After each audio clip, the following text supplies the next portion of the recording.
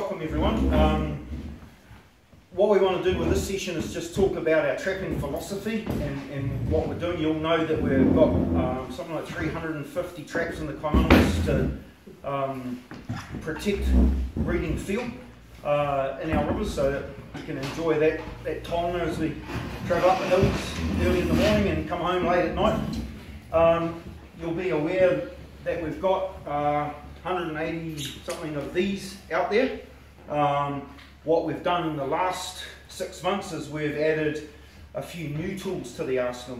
We've got 10 of these Victor boxes, which I'll talk about in a minute, but mostly our investment's been in 160 DOC 200s, although we've gone to the BT 200s, which are the stainless steel versions brought into the country from China, which we've found is far more cost effective. It's about having a variety of tools out there. If you rely on the same tool, it gets blunt. So you've got to mix it up. You've got to keep moving in terms of the tools you're using, how you're using those tools, the baits you use. So it's about keeping yourself ahead of the predators, because the reason these things are pests is that they're highly adaptable. They change their operation to survive what you do. Catching the easy ones is not so hard, it's the ones that survive that become hard. And here's a statistic that you'll want to take away and never forget.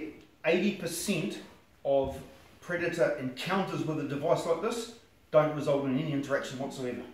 80%. So they'll turn up and go, yeah, nah, and leave. So there's a whole lot of stuff that you can do to enhance the interaction rates. An encounter is not a capture, an interaction is a potential capture. And if you have an interaction that results in a scare or an injury, they'll never go near anything strange again, and that animal will become untrackable. So it's really important that we get it right. I'll first go through our new set of kit, the BT 200s or the DOC 200s. This is a fairly standard tool that's been around for a long time. We've refined it and refined it. One of the problems with double sets is that there's a problem called sympathetic firing. When one trap goes off, the vibration of one trap going off causes the other one to go off. Everybody's tried all sorts of stuff to manage that. What we've done in the last sort of 12 months is hit on a recipe where we don't screw our boxes into the bottom of the trap. They're sitting on a piece of felt, and these just come out of the My Food Bag foods. They're just wool, and they sit on there, and when they go off, they just jump up in the box. You've got to bead your box in really nicely into the soil.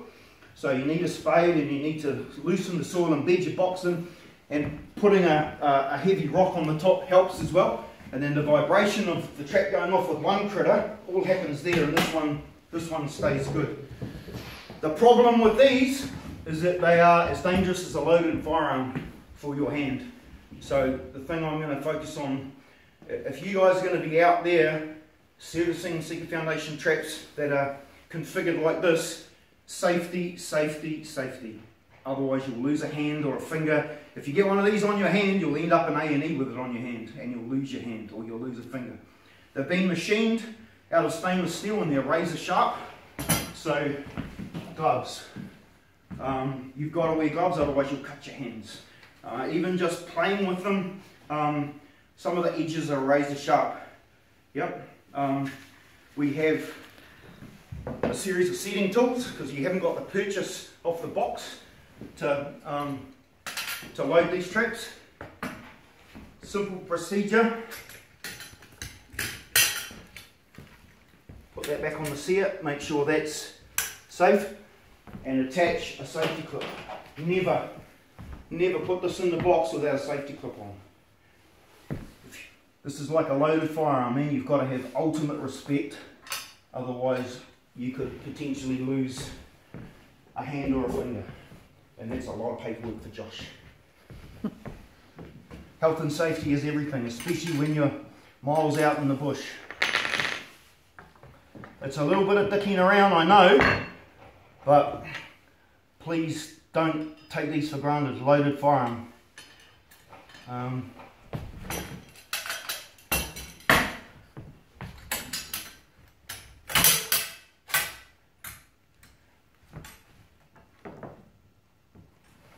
They're nice and safe once you've got the clips on,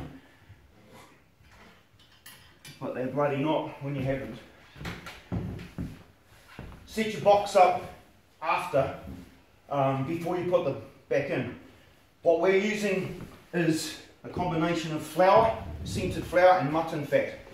You can put eggs in there. Some people use ping pong balls, some people use golf balls, but I haven't seen many stoats running around with golf clubs or ping pong bats. The reality is 80% of critters encounter one of these traps, they look in and they go, yeah, nah, unless you've done pre-feeding and luring and you've got something highly attractive in there, your chances of getting them in there are really remote. Why mutton fat?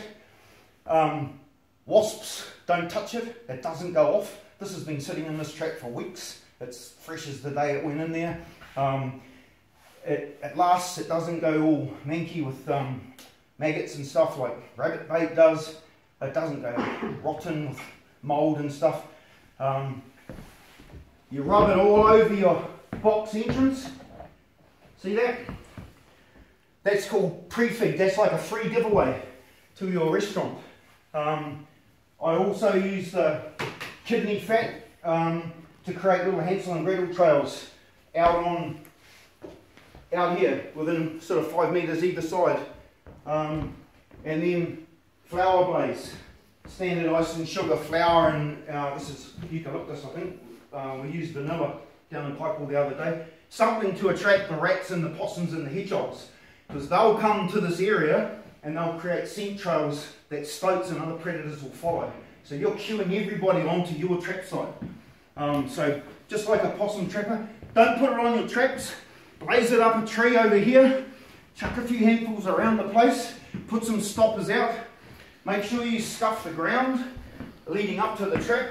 I'll talk about these things in a minute. So use your poop, scuff that, blaze the flour in there, make sure you've got your trap on a game trail. If you just go and plonk it somewhere in the bush, it's not going to catch you unless you think about how's this critter using this bush. He's following the deer trails, he's following the rivers.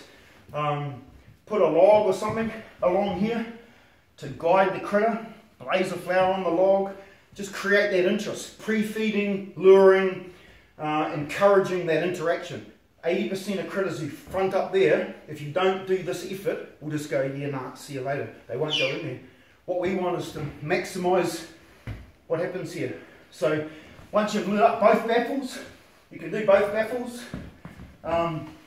It's all good stuff. Make sure that you always open the box. You'll find most of our traps have got an arrow on them. Undo that, open them in the direction of the arrow so you don't flog this out. And then uber carefully, put your trap in, put your bait in already. This is the last thing you do, is put your trap in.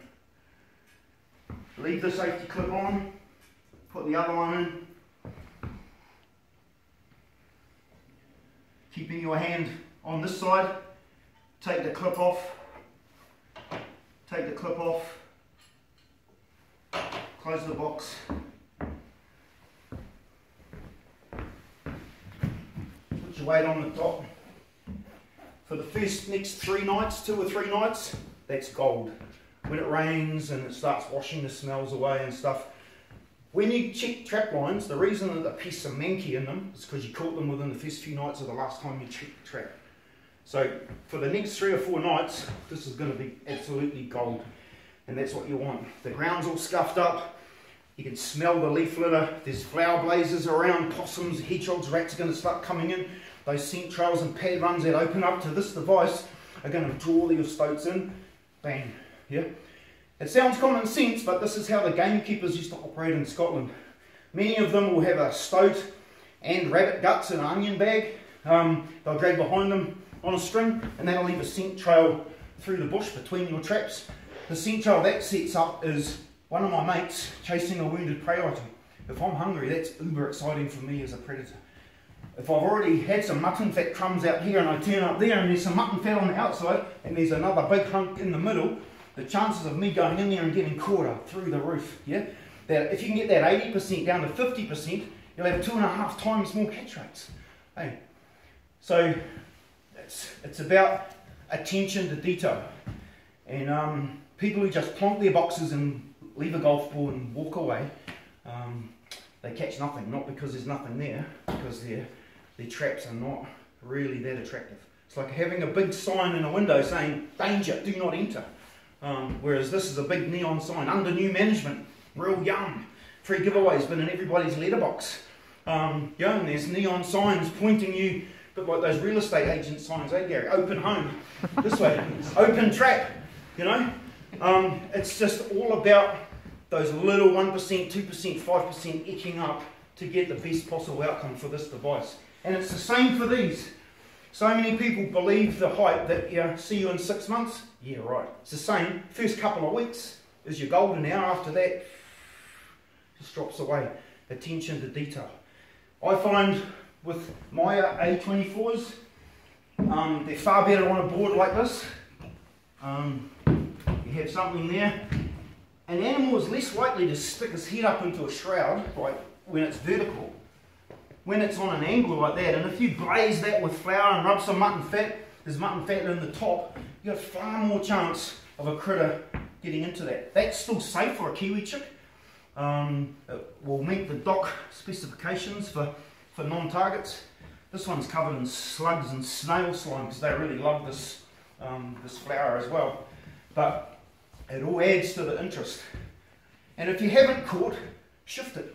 Another statistic to remember, 20% of your traps catch 80% of your critters. If that continually doesn't catch, shift it. It's in the wrong place. If it's in a cold, wet, damp hole, put it on a warm terrace where it's sunny and dry, put it on a game trail. We're lucky that the Sika deer have got highways all through the Kaimanas, and the stoats are using, a lot of them are using the tramping tracks, but a lot of them also use the game trails, the Sika game trails, so do the possums. So set these up along the trails, not across them, otherwise the old mate will just be gone. He needs to come in here. That's why you put a big log or something along here, scuff the ground, clear the game trail right out to here, and put some flower lure out there, so that there's this really interesting sight in the forest that's going to encourage them to interact with your device. You wonder why the socks are there? If you come to one of our traps and you're servicing those traps and there's a stoat in one and nothing in the other, please don't dry fire the traps. They'll smash their welds over time. The reason we've invested in tantalysed timber and stainless steel is we want these to last for the next decade or more. So just simply, that will stop the welds shitting themselves, and then you get into your mahi.